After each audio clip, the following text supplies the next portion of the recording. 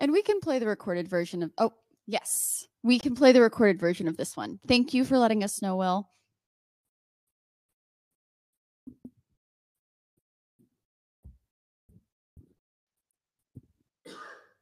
Good afternoon. My name is Will Weaver, and today I'll be talking about VoucherVision and the Specimen Label Transcription Project, two software tools that we're developing to automate the process of transcribing herbarium specimen voucher labels. So this is a site that many of us are going to be familiar with. We have an herbarium specimen voucher, and we need to transcribe the contents of its labels into a database. Typically, that would be a pretty manual procedure where a person would sit down at a computer, look at the label, type out the contents, and then that would be added to a database. However, by introducing large language models and optical character recognition, we sidestep most of this manual process and create a little detour. And today we'll be talking about the transcription and OCR process first. Large language models are used in just about everything right now, and there's many different versions, but at the end of the day, they all generate, transform, or translate text, and they do so by predicting the next letter in a sequence based on the previous letter. They're highly complicated probabilistic models, and we can use them to do a lot of different things. So they come in two basic types. There are API-based models and there are locally run models. API models are generally more capable. They're easy to use. They're on demand. They have a low barrier to entry. Because they have a per transaction cost, you pay as you go, but there's a lot of disadvantages to using them too. The APIs change frequently, the model availability might not always be there, and they lack long-term support. Also, we don't really know what data these have been trained on. Alternatively, there are local models. The advantage of that is that they're often open source, there aren't recurring costs, they can be maintained locally, and we can even fine-tune them to accomplish more specific tasks, but they're still not quite as capable as API-based models. They're difficult to implement, and they might require very expensive computers to run at an efficient rate. So how are we at the University of Michigan using large language models? We wanted to design a transcription workflow that minimized changes to our current workflow. So we want to use large language models in a way that augments but doesn't fundamentally change our established procedures. And it should be flexible because we have different projects and those projects have specific requirements. The first step in this process is extracting the labels from the image. We use Leaf Machine 2 to crop out the labels and put them into a single image. We submit that image to an optical character recognition algorithm, in this case, Google Vision API, and it'll return a pretty messy group of words like you see here. And this is why large language models are so important, because they can help transform this text into something that we can actually use. Large language models require a prompt. So for VoucherVision, we dynamically assemble prompts for each individual image, and that is comprised of instructions, the unformatted OCR text, JSON examples, and then parsing rules and a final structure. Instructions are basically just the tasks that the large language model must complete. And as we go through these, you'll see triple quotes, and that just notes verbatim text that we would include in the large language model prompt itself. In this case, we're basically just telling it to restructure the unformatted OCR text into a JSON object with specific headers. We also add some more specific rules to this, such as column-based rules. For example, the genus must be capitalized or all dates must be in a specific format. And these are based on the instructions that our transcription staff members follow for the manual transcription procedure, and we've just slightly adapted those for our large language model prompts. Next, we show it the OCR text that it will have to sort through. After that, we give it JSON examples. So we use a vector embedding search to find closely matching already transcribed entries, and then we turn those into a JSON object and show those JSON objects to the large language model as examples.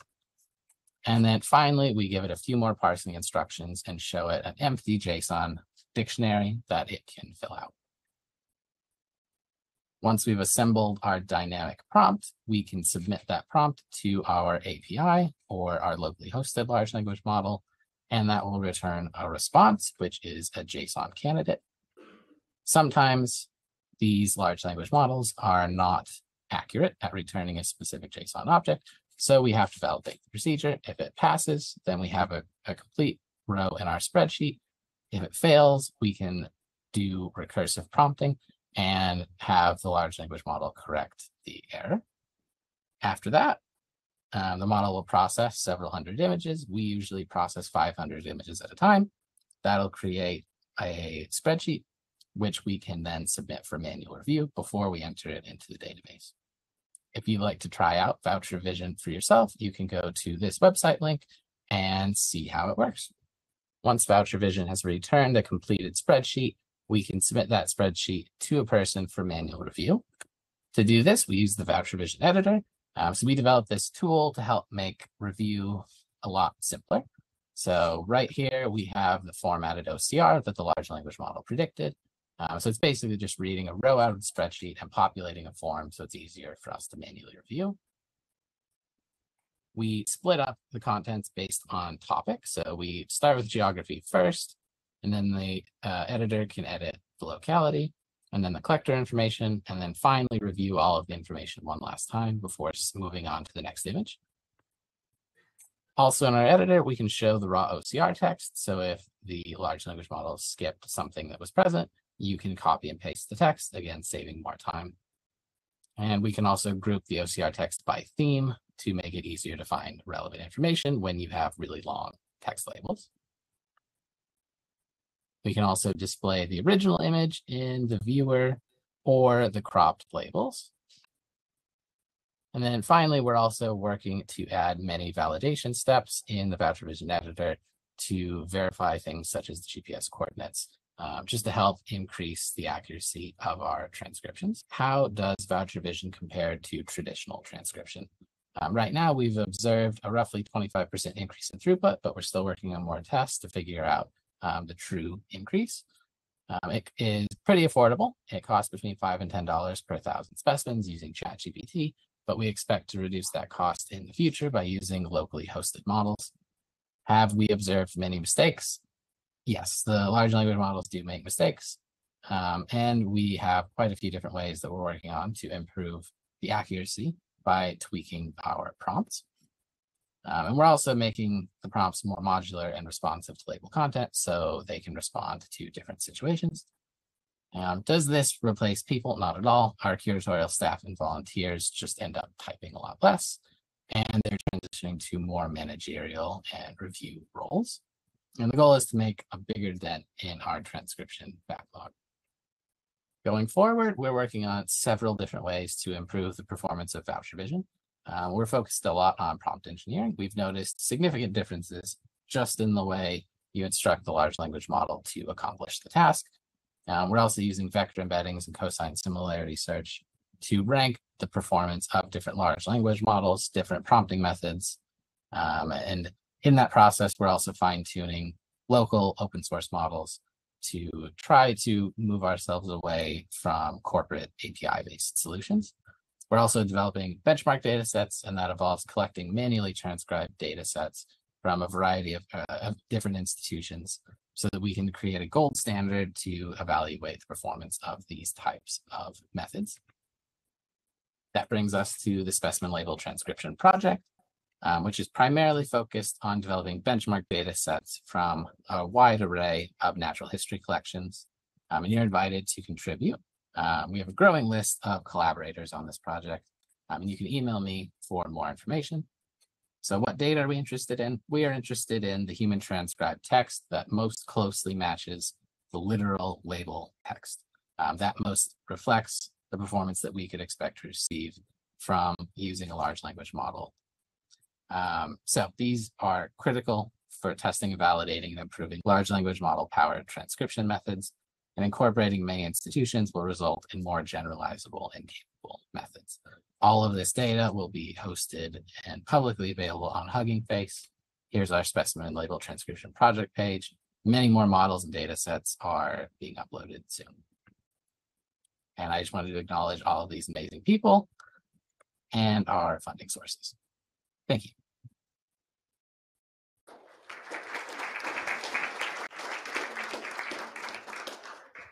Awesome. Thank you so much.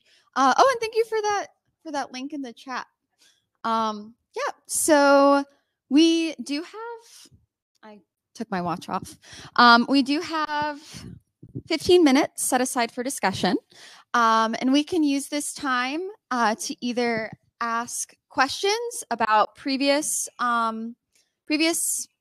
presentations, or if you guys want to just have a discussion about what we've talked about so far, that is completely fine too. It's very open-ended. And I think I see a hand already going. Okay. Will? Is Will online? Yeah. Will, are you still with us? Yes, Will is still here. Does anybody have any questions? I think you're safe, Deb. Test. Testing 1, 2. Hi, Will. It's Deb. Nice to hear you and hear your voice. Thanks. I really like the fact that you pointed out the hi. I see you there in the comments. I was privileged enough to give a talk with Will at Botany last what was it, July. So talking a little bit about AI. I'm interested in helping the community realize the value of what the changing roles of humans look like. So you mentioned that they will still be in the loop. And I wanted to take the opportunity, as you and I got to share at Botany, about, is Elspeth, are you here? Where are you? Yes, you're here. Stand up so people don't know you. So I'm being bossy. There you go. So going back to Elspeth's work, and those of you who might have been at Tadwig, we're talking 2014 here, I think, or 2013, the work of Elspeth's colleagues, Robin and Rob, to work on what is it we can say when you can construct an organized data set for somebody versus giving you a novel label to transcribe every time your label comes up. It's from a different country and different handwriting. It's typed, it's written, it's a combination, it's different time, different geography. So as soon as you take the kind of things that Will just showed us, you can construct data sets, or the users themselves can construct a data set that's contiguous around, for example, a geographic area or a collector or a taxon. And now the human has the ability to take what they're learning from deciphering what they're looking at and apply that very effectively to the data set they're working on. Doer happiness. Yes, Elspeth? Yes. So she has research. She can tell you more about what that tells us. So it's not just about speed, is my point. Because other people like the University of Alaska Museum of the North, Cam Webb, he built a tool to do this kind of work already. And he says it's not necessarily faster than somebody who's a really quick typist, but what it does give you is the opportunity to have humans interact with the data in a new way and to make use of their brain. So Will, do you have have you seen that yet or been able to measure like user happiness?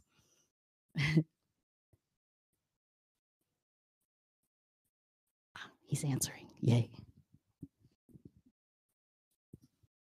We have observed that the editing tool is more important. Ah, yes, Elspeth wants to.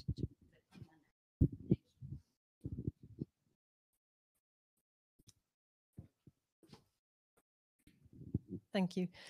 Yeah, I guess just in response to that, it kind of builds even more, it has more potential, because what you find is that when people are working on a specific data set, they build up an incredible amount of really obscure knowledge, and the happiness, yeah, they love it, but also it means that the quality of their work is really shooting up, and the accuracy, and you're getting a lot of extra stuff that you wouldn't get otherwise. But then what we can potentially do, and what we should be doing, is then feeding that back in. So then once we've got someone with all of that knowledge and they're actually enhancing those records, and if you start feeding that back in to almost a training model, then actually then you can start building the improved AI models, I would have thought. So that would be a really nice way forwards, I think.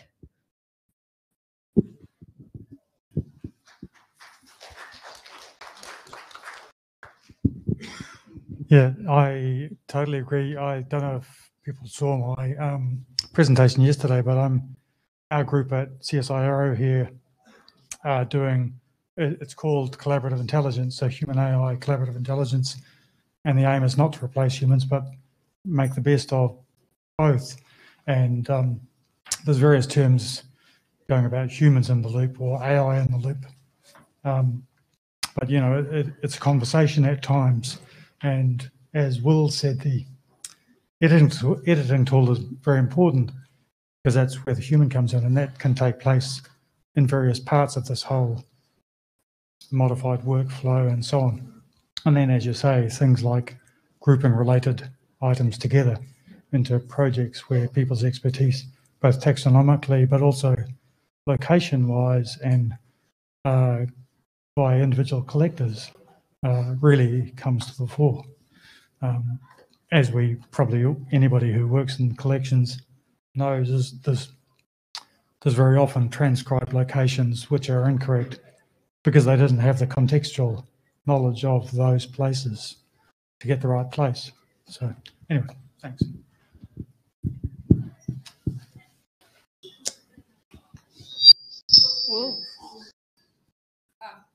Following up on that same idea. So now Elspeth has given us the picture about how it helps the human, and we can feed that data back in terms of things like data quality. Imagine the time it takes to find some obscure place on the planet. Obscure to us, I apologize. It's not going to not obviously be obscure to everyone. So think about Slack or something like that. Think about the fact that the US is having these conversations about biodiversity data action centers, or what comes next after programs like IDIG Bio that some of you may be familiar with.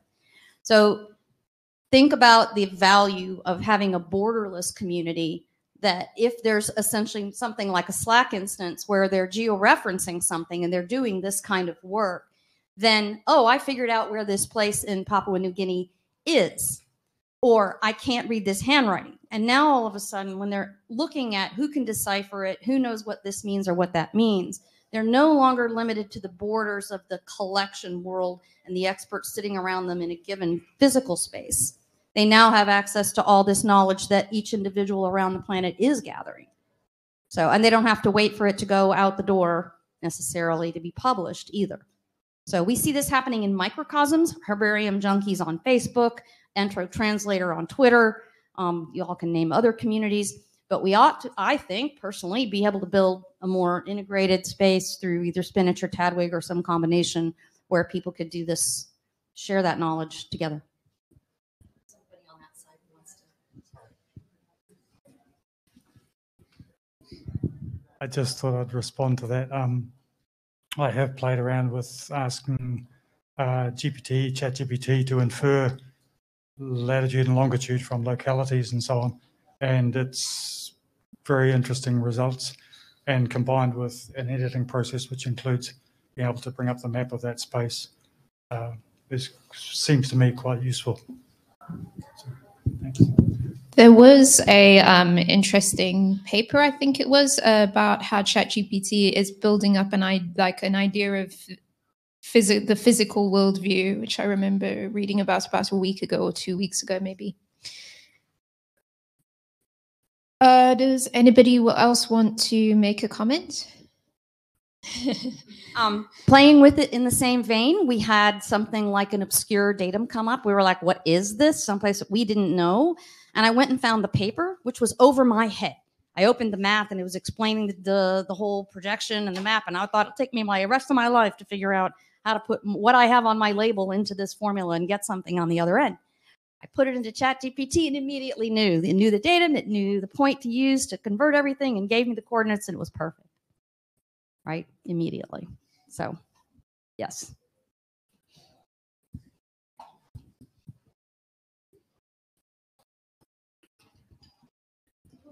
I want to raise a slightly different issue, actually, and this might come across as a bit of a kind of downer issue, but nevertheless, I think it's got, I think potentially it's quite important. So through this process, we're giving these large language models lots and lots of really interesting and valuable information. And of course, we're getting great services at the moment back from these language models that we're starting to really be innovative and think about.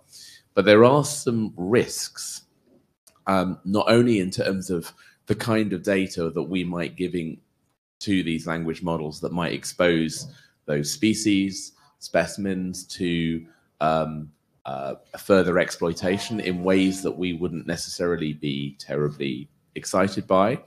But also there is another risk about IP.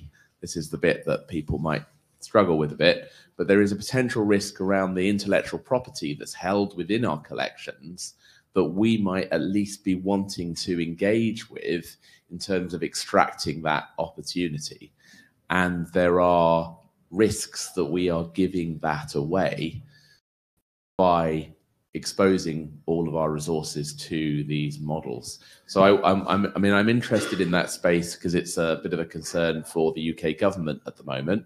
But I'm wondering, is anyone else thinking about those kinds of problems, or has anyone else thought about ways of solving that?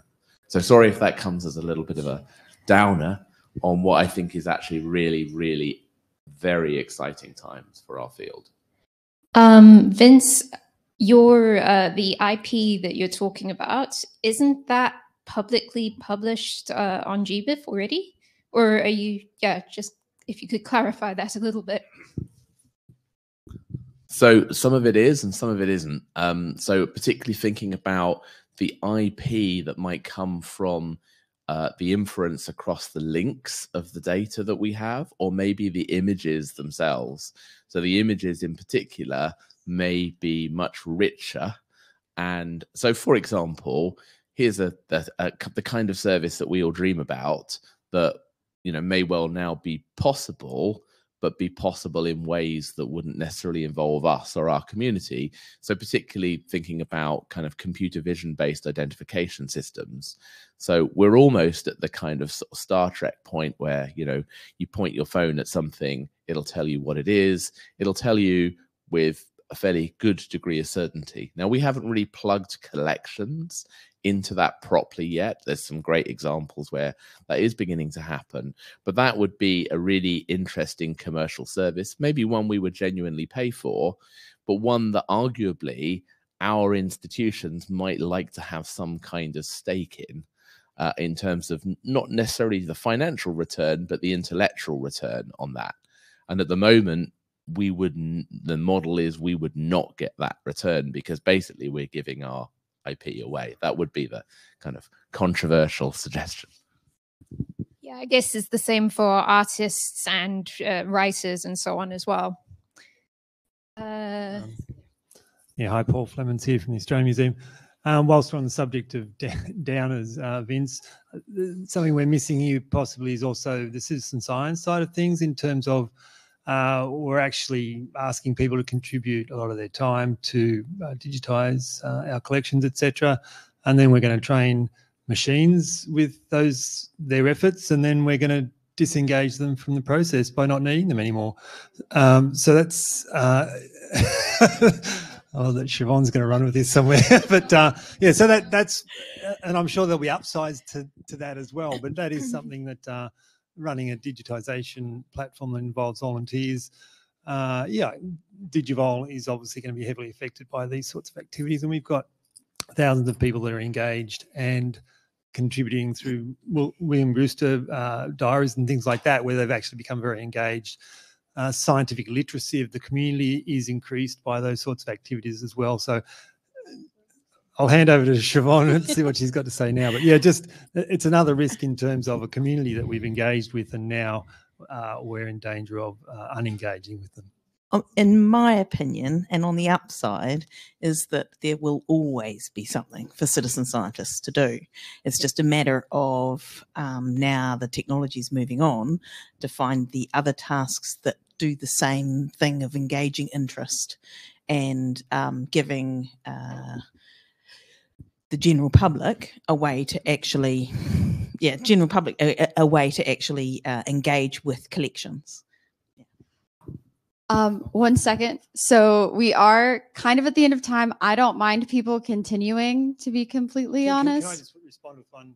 Oh, yeah. Just to, it would be good just to be conscious of that and take that into consideration when we're doing these things, so as we're actually bringing the citizen science community along with us rather than going, well, we don't need you for that anymore. Yeah. I agree with So if people do want to leave, I mean, you can always leave, you're adults, but but if you would like to leave, we are officially at the end of time. But if you're cool with it, I'm okay with running discussion a little bit longer for people who want to stay.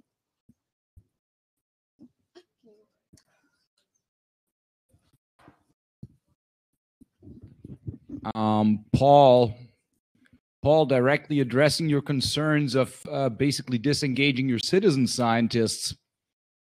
I do think there will always be cases like basically, say, collectors whose handwriting is especially cryptic, let's say, not to use any kind of like valuating terms. And there will always be cases that require a human in the loop.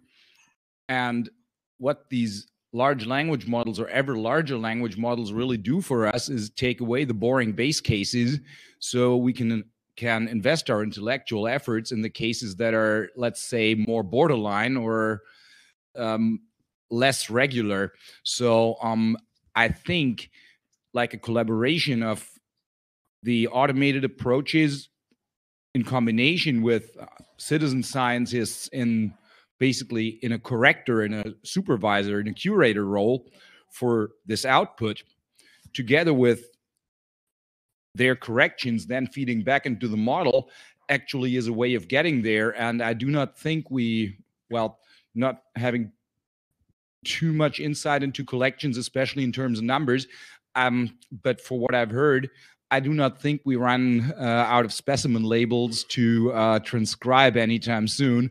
So this might actually make the process more scalable and more and might speed it up in ways that we actually would want. So I don't think your concern is that validated. So Paul, I was wondering when you said that, I know you have like, and maybe it's different now, but Digival had the two layers of people who are ending data, people who are validating, right? Your validator layer. I can see your validator role increasing, more people playing that role.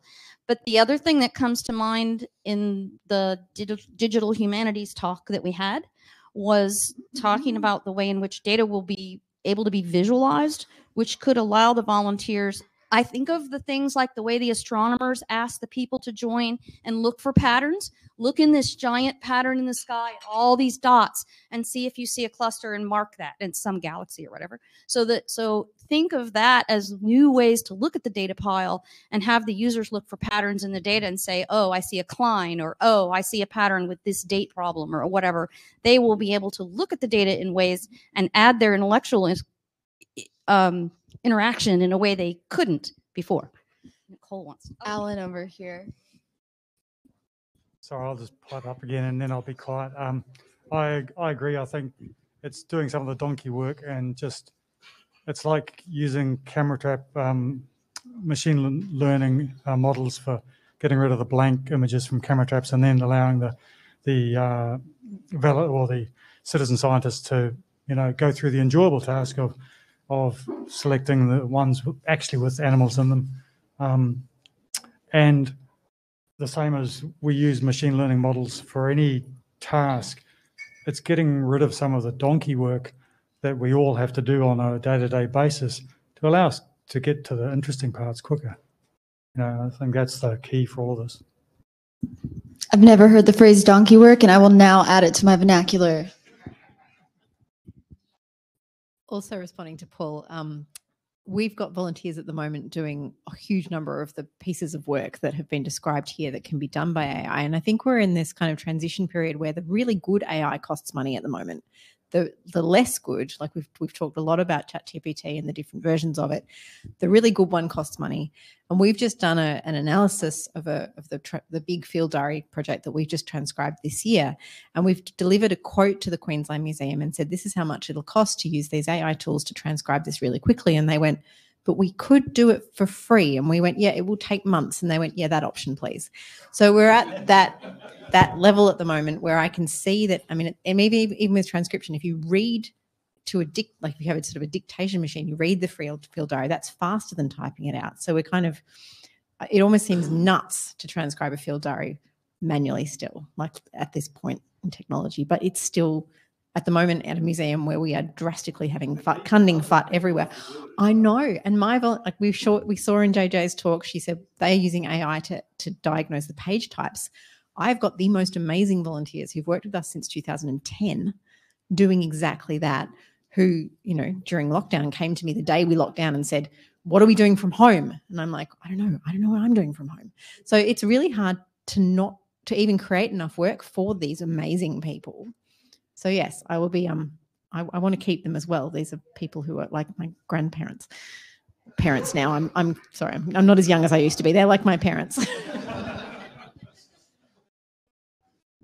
I would just like to say that might be the case in Australia, but in South Africa, we definitely have a deficit of, we have too much stuff to do and not enough volunteers. So it's not always the case. And yeah, sometimes AI might be a good option. Just a little twist on that, but I think also that's going to really affect motivation. So previously we were asking people to do this because there was no other way. Now there is another way. Is that going to affect the motivation of those individuals who engage in this?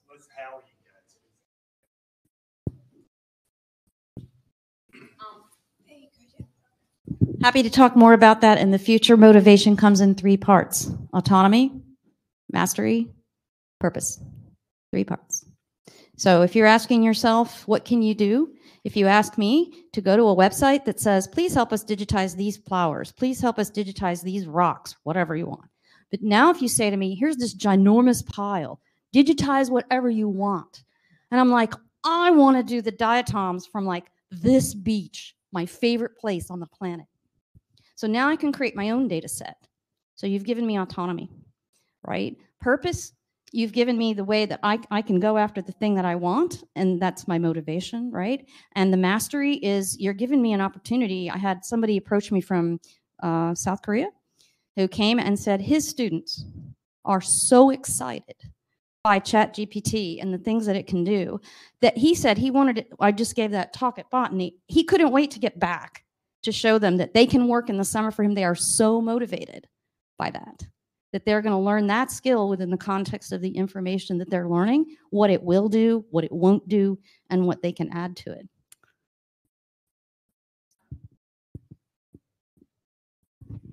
Thank you.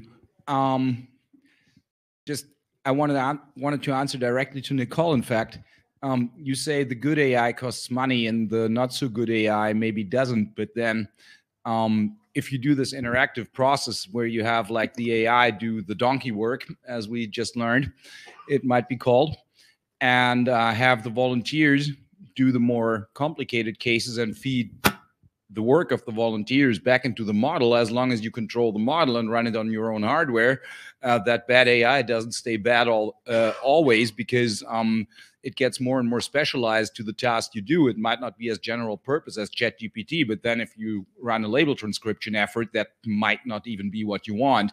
So you improve your model over time by feeding back in what your volunteers do in terms of corrections. And in the end of the day, you have very good AI that is very specialized in transcribing your labels. So it's not about good or bad. It's just about how much pre-training has been done.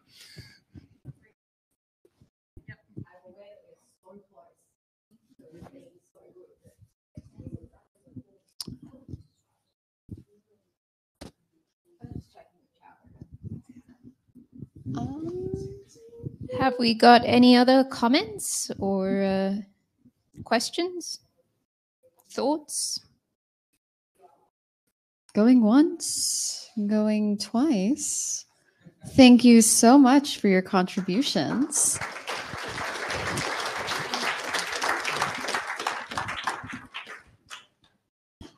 This was our second of 3. We have another session tomorrow. Oh, not tomorrow. You guys will be enjoying excursions tomorrow. We have another session on Thursday, and we look forward to seeing y'all there next time.